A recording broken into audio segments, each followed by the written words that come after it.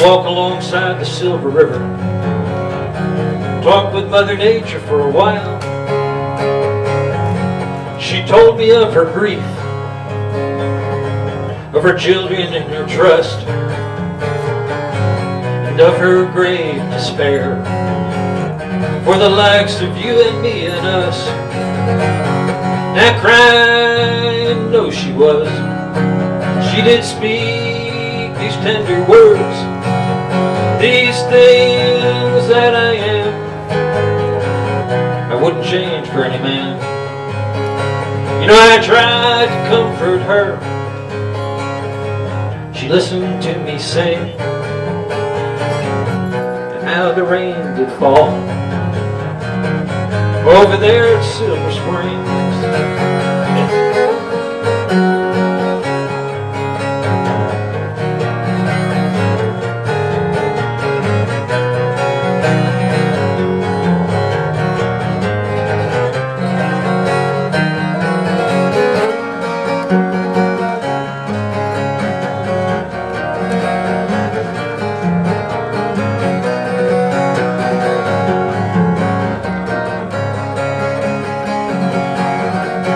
Now crying, no she was, she did speak these tender words, these things that I am, I wouldn't change for any man. Oh, I tried to comfort her, she listened to me sing, how the rain did fall when Mother Nature cried at Silver Springs. How the rain would fall when Mother Nature cried at Silver Springs.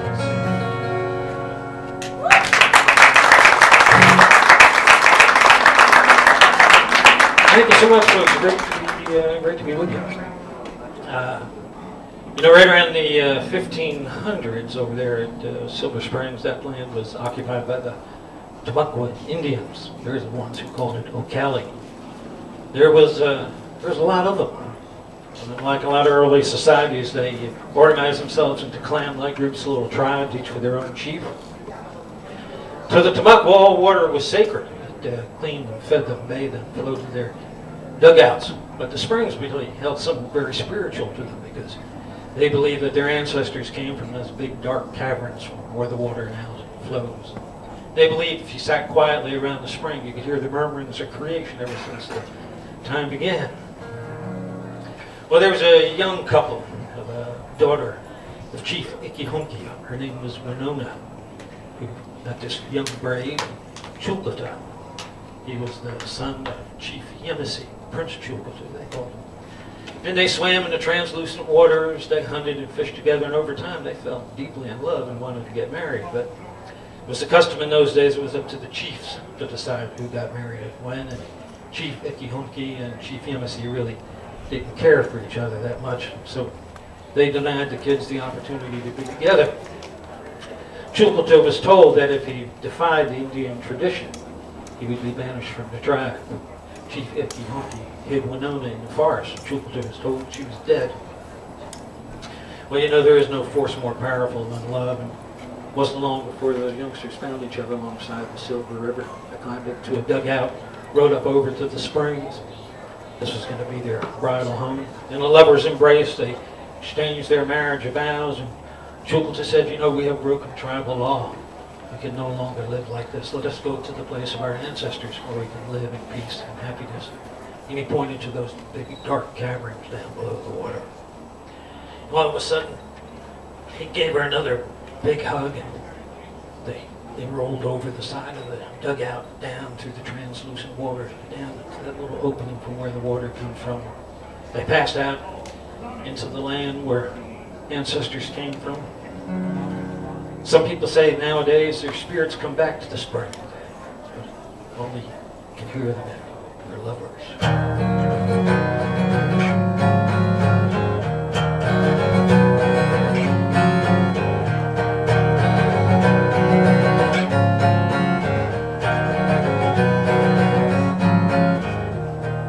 Out over the silvery waters, out over the silvery silver springs. I hear the murmurings of creation. I hear the sounds of untamed things. Night starlight, silvery waters keep calling me back to Silver Springs. I feel the nearness of God as I go there. I feel the touch of angels' wings. Like looking down from on top of a mountain, peering deep into the springs. Water so pure and translucent reveals the marvels about which I sing. There are stories of lovers that were lost in these waters. Some say their spirits come back to the spring. Prince Julkata and his beautiful Winona. Some say their spirits are hovering over the springs. What of Claire Douglas and Bernice Mayo? Was Aunt Scylla really 110? Is there such a place as the bridal chamber? Who would you expect to find there within? Framed in the power and the beauty of nature, yet has strange and mystic ways.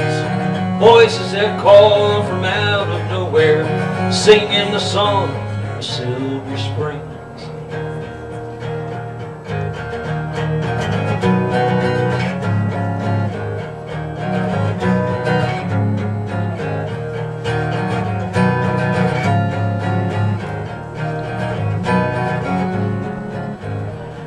Florida's first people thought water to be sacred. They're gone now like the wind and the rain. If they were here, they would stand up to injustice, unable to accept what is happening to the springs.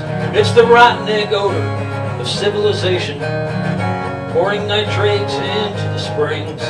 How can we poison these precious waters? It's water that keeps alive all human beings. Out over the silvery waters, out over the silver springs, I hear the murmurings of creation. I hear the sounds of untamed things. Night starlight, silvery waters keep calling me back to Silver Springs. I feel the nearness of God as I go there. I feel the touch of angels' wings. Out over the silvery waters, out over the silver springs.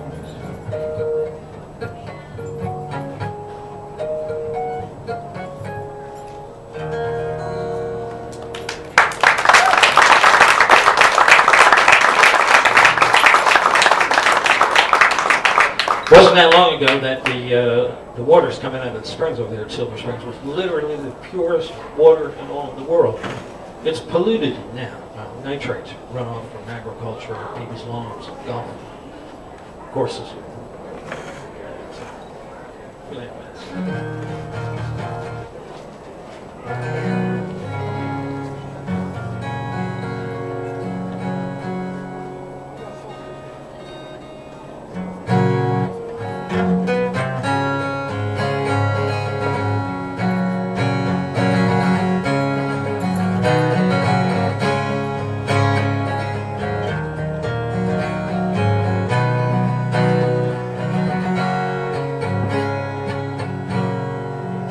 Oh, devil time, I'm gonna fool you now. Oh, devil time, you'd like to bring me down. When I'm feeling low, my friends gather round and help me rise one more time. Oh, devil fear, you with your icy hands. Oh, devil fear, you'd like to freeze me cold. But when I'm so afraid, my friends gather round and we rise to beat you one more time. Oh, devil hate, I knew you long ago, before I found out about the poison in your breath. Now when they hear your lies, my friends all gather round, and we rise to beat you one more time. No storms or fire can ever beat us down. The wind that blows, it carries us further on. And you who fear, your friends will gather round, and rise to sing it one more time.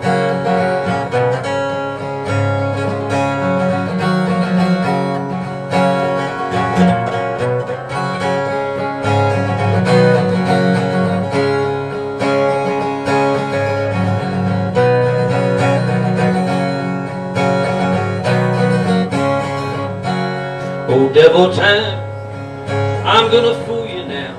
Oh devil time, you'd like to bring me down. But when I'm feeling low, my friends gather round, and we rise to beat you one more time. Oh devil fear, you with your icy hands. Oh devil fear, you'd like to bring me down. But when we're so afraid, friends gather round, and we rise to beat you one more time. Oh devil hate, I knew you long ago, before I found out about the poison in your breath. Now when we hear your lies, friends gather round, we rise to beat you one more time. No storm nor fire can ever beat us down. The wind that blows, it carries us further on. And you who fear your lovers to gather round, and we'll rise to beat you one more time.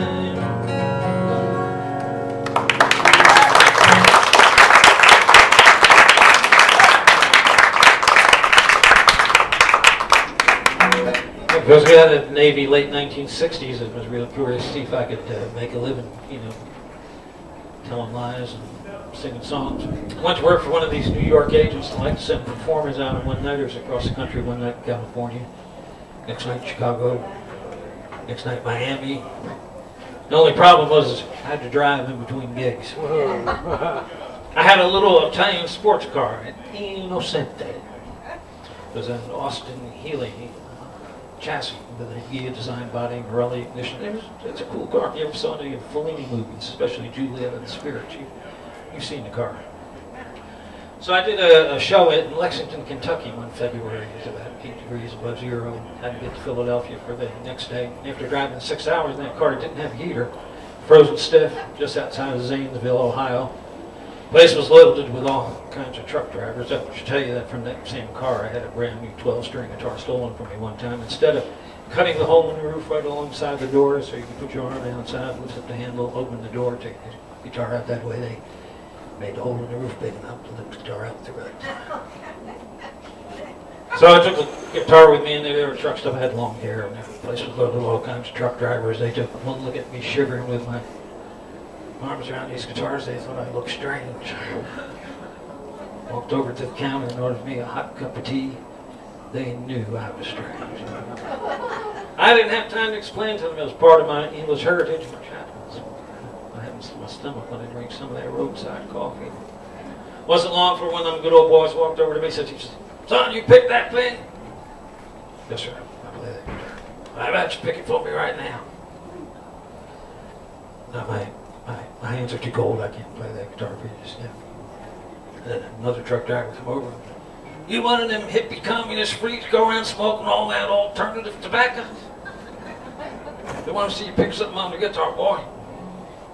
"No, man, my hands are too cold. I can't play that guitar." Then another truck driver, and another, and another. Gradually, I began to fall out from all that external source of heat.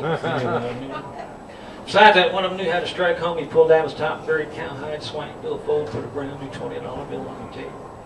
Followed it with a brand new $10 bill, and I'm going, keep them cards and letters coming, man. Next thing I know, those tobacco-stained fingers of his ramble around the pocket of his Big Mac work shirt. Came up with a $5 bill rolled up so tight, God only knows what he was snorting through that thing.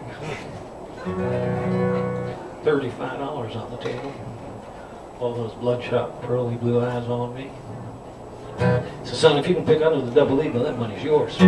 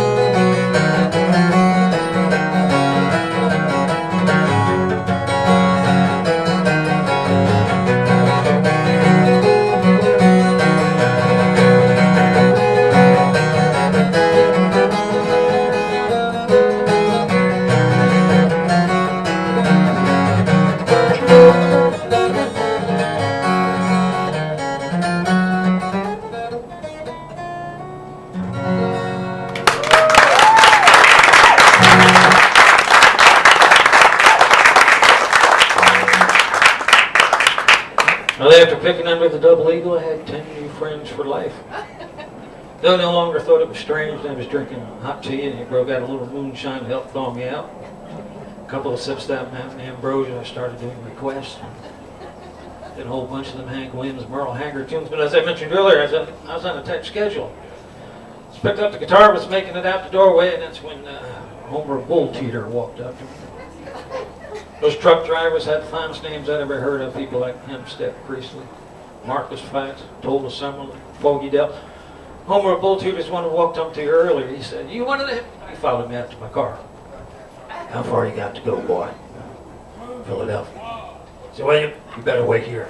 Walked over to the cab of the Jimmy Diesel's truck, came back with a little Flying Dutchman tobacco tin, unscrewed the cap, laid before my eyes the wildest assortment of pills I'd ever seen in my life. "Here, take one of these, make your mouth dry, and know you're high. You can do 6 months driving in 30 seconds. Did learn something that night.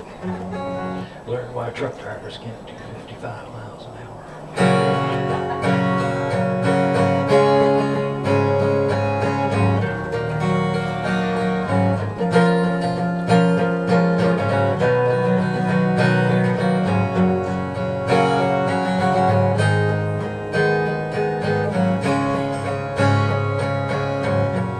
You know, in many ways my life's been blessed with the warmest love and tenderness. Oh, I've known failure and success, somehow survived it all. Oh, but I wanted to be Jesus. I wanted to be Superman, save the sins of the world and be invincible, amen. Oh, but I could only be the man I am.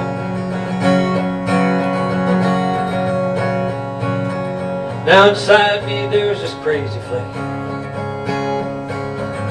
dreams and visions all aflame. Oh, I wanted more, I must confess, but time erases blame.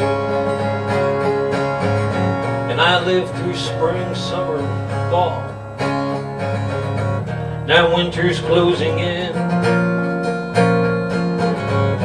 The silver's in my hair like snow. There's nothing to pretend. Oh, I wanted to be Jesus, and I wanted to be Superman, to save the sins of the world, be invincible, amen.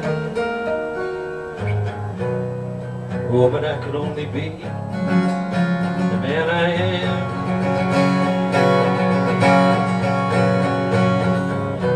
Oh, I wanted to be Jesus, I wanted to be Superman,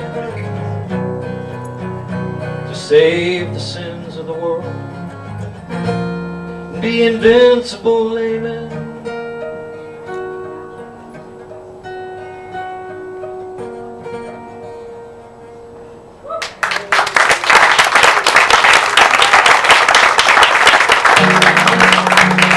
Thank you. Sounds like I might have to the phrases.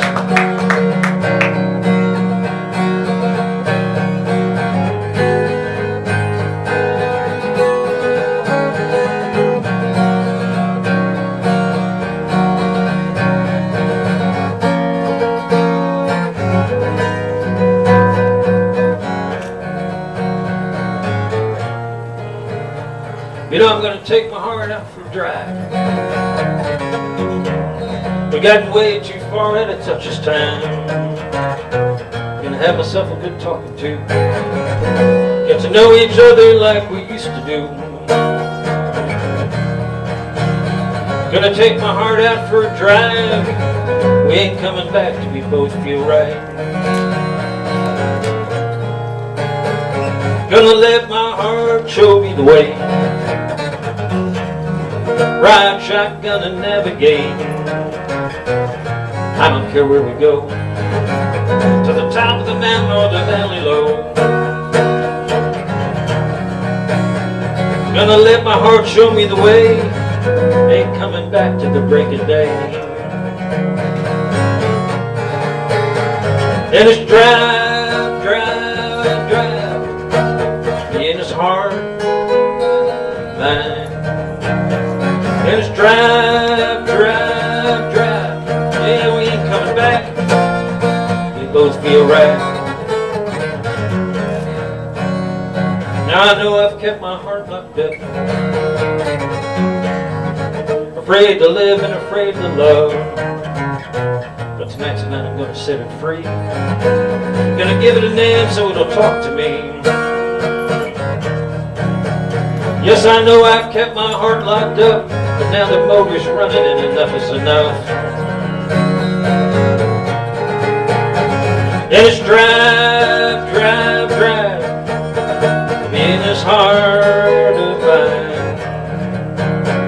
And it's drive, drive, drive, and we ain't coming back, we both feel right.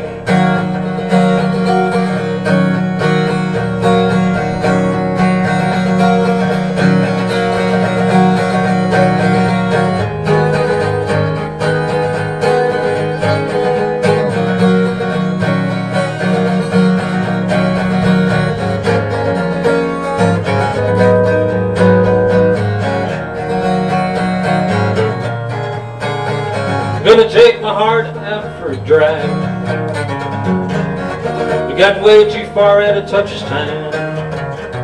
Gonna have myself a good talking to, get to know each other like we used to do.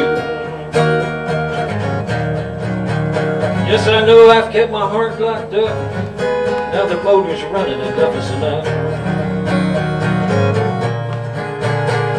And it's drive, drive, drive in this heart of mine. And it's drive, drive, drive, and we ain't coming back, we both feel right.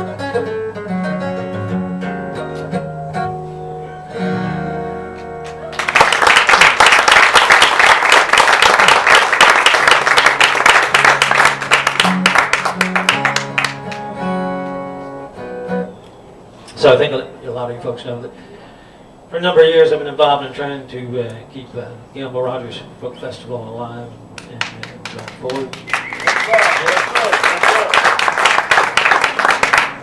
You think it would get easier every year, but it doesn't. It gets really strange. But I have a mentor in Margaret Longhill, who's been doing the Will McLean Festival for much longer. And every time Margaret and I have any communication, whether it's on the phone or email, the first thing we always say to each other is, man, how much longer can we do this?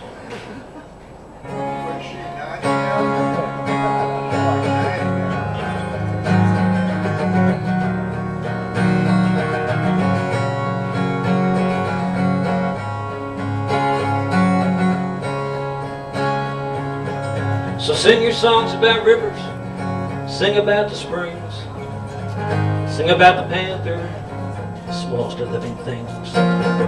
Sing about the wise old owl, the lonesome cow you bred. Just keep singing your songs for Florida. Do it for me and Margaret. You know, me and Margaret have been friends for oh so many years. We've had our share of laughter, more than our share of tears.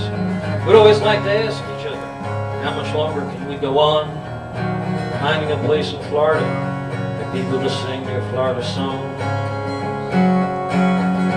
And me and Margaret left a man known as Will McLean. We helped him through life's ups and downs as he lived out his master's plan. You know, somehow we got the message. Will made us understand that it was up to us to protect the dignity of our beloved Florida sands. So sing your songs about rivers, sing about the springs, sing about the panther and the smallest of living things. Oh, sing about the wise old owl, the lonesome cow egret. Just keep singing your songs for Florida. Do it for me and Margaret.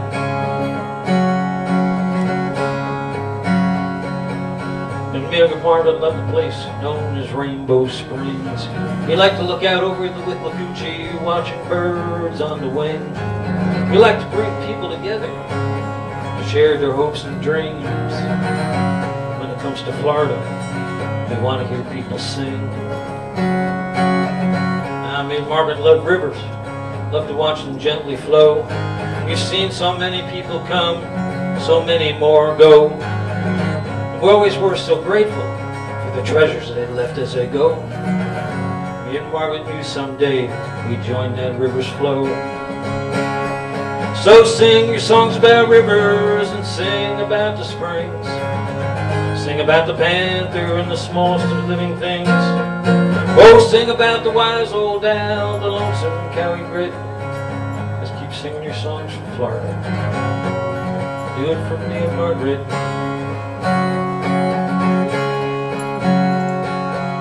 Me and Margaret love children. I guess it's the hope in their eyes. We want to see them loved and protected beneath the Florida skies. Sure, we'll never learn the difference between right and wrong. After that, we wanted them to be singing Florida songs. So sing your songs about rivers, sing about the springs, sing about the panther and the smallest of living things. Oh, sing about the wise old owl, the lonesome cowie grit. Just keep singing your songs from Florida. Do it for me and Margaret. Oh, sing your songs about rivers and sing about the springs. Sing about the panther and the smallest of living things.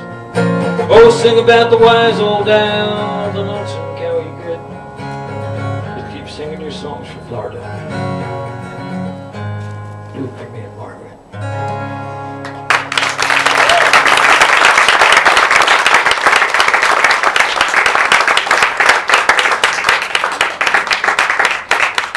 So folks, we need your help in drawing attention to what fellow Floridians about water.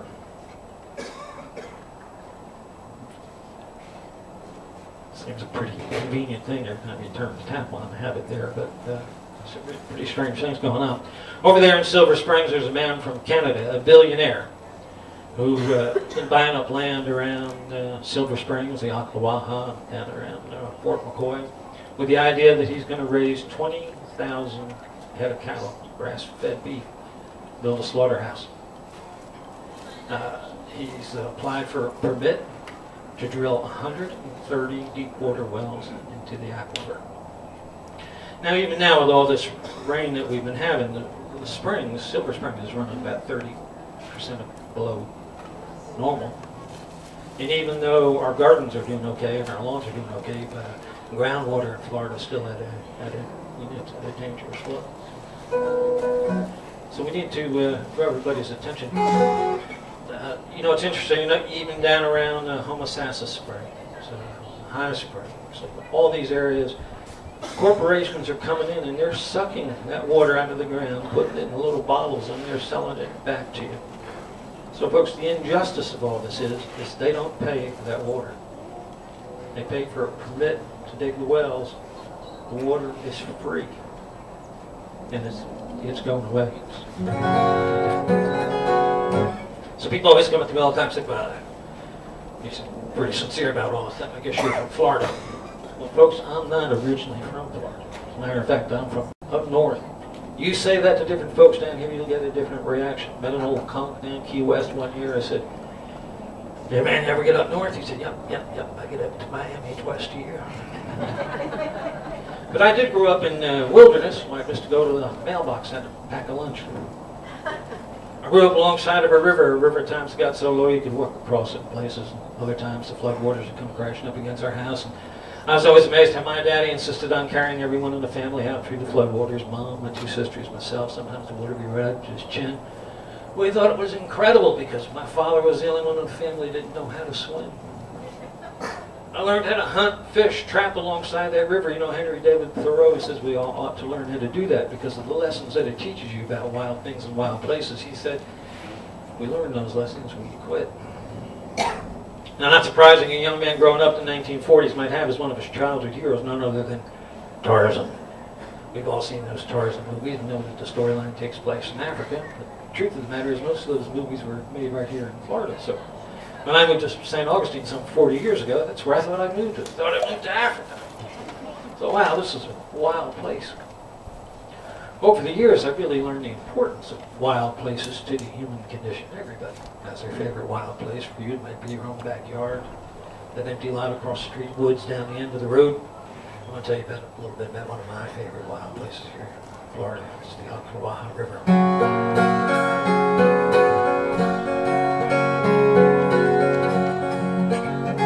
Now, from my home in St. Augustine, I can put in on that river any number of places.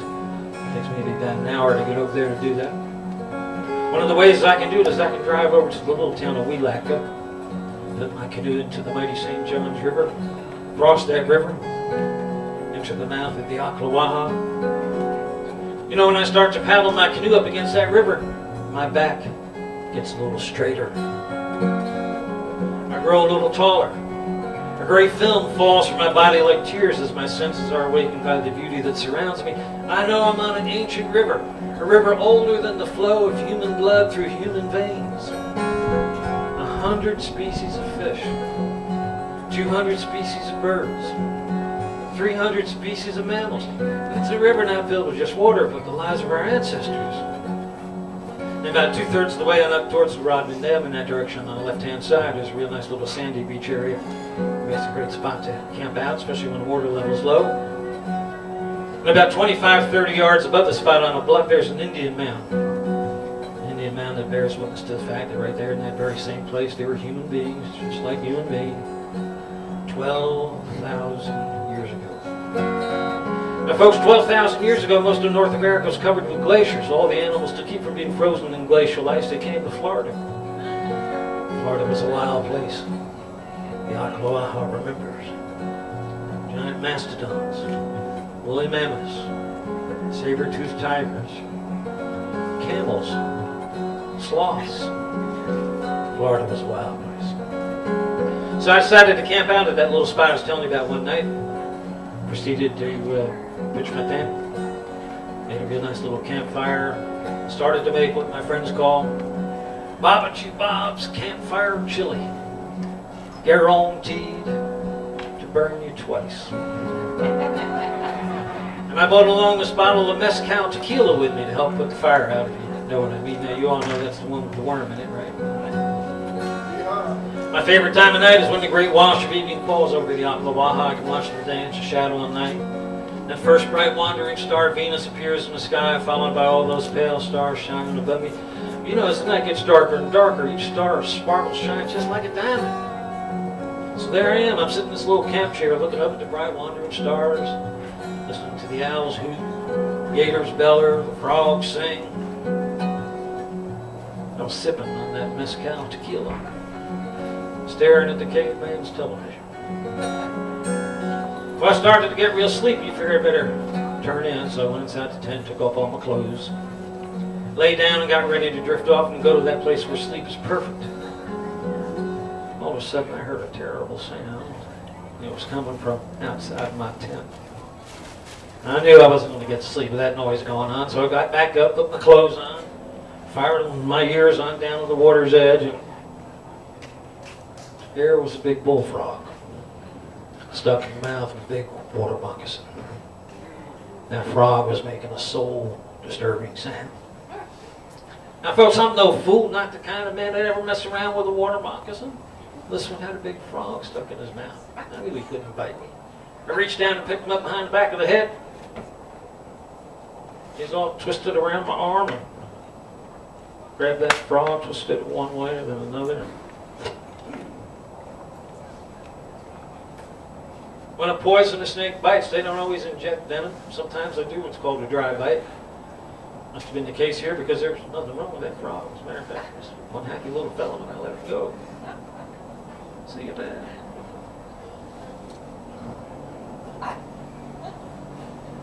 That water moccasin wasn't happy with me.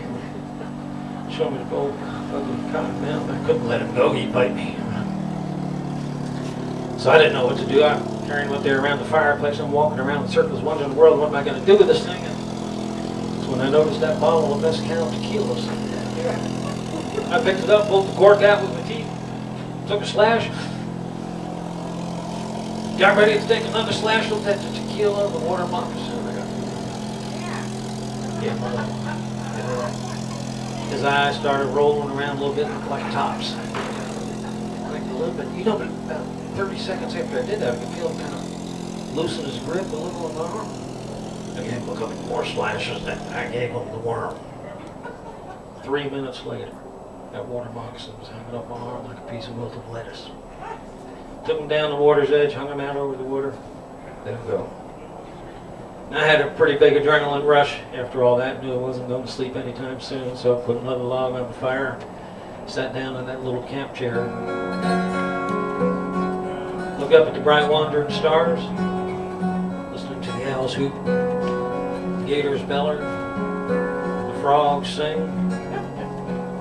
Yep, and I was sipping on that mezcal tequila. Fell sound asleep right there in that chair. I don't know how long I was asleep, but I woke up and I felt something bumping me on my leg. Ah! It's that same water moccasin. He bought me another frog.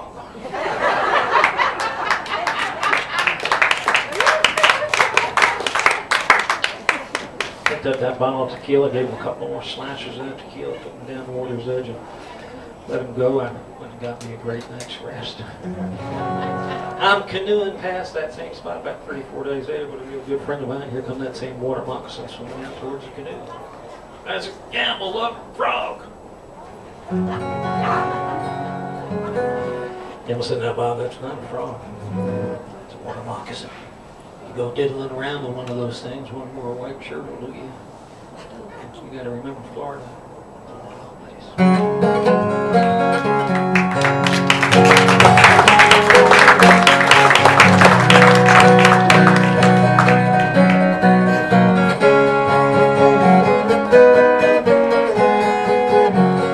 If I could only reuse time, I'd go back 100 years to a place where I could listen to the lullaby of the rivers, where now and then there will arise out of the waters Indian spirits to tell me how they got their names, to sing the lullaby of the river.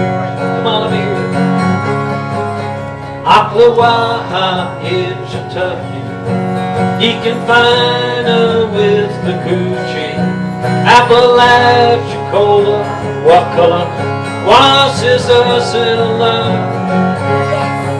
Calusahatchee, Kissimmee, Ocklawny, Choctawhatchee, the Conlahatchee, and the Swanee are singing the lullaby of the river.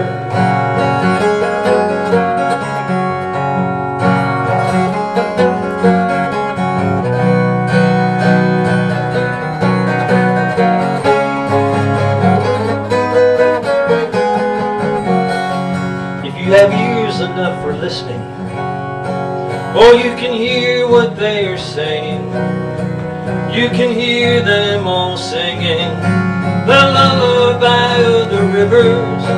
The moving water makes the music, the pureness creates the healing, the reflection give up the secrets to the lullaby of the river.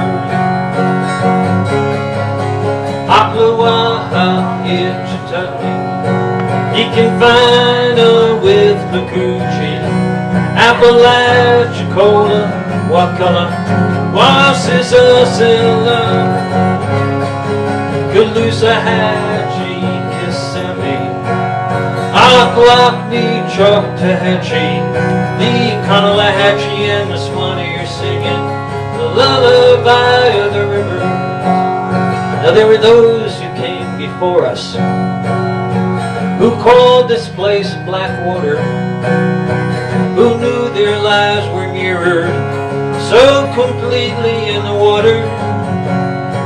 Our rivers are telling us those stories, full of wildness and mystery, because our lives flow as rivers do to the lullaby of the river. Ocklawaha in Kentucky, he can find her with the coochie. Apalachicola, Waka, Wasisasilla,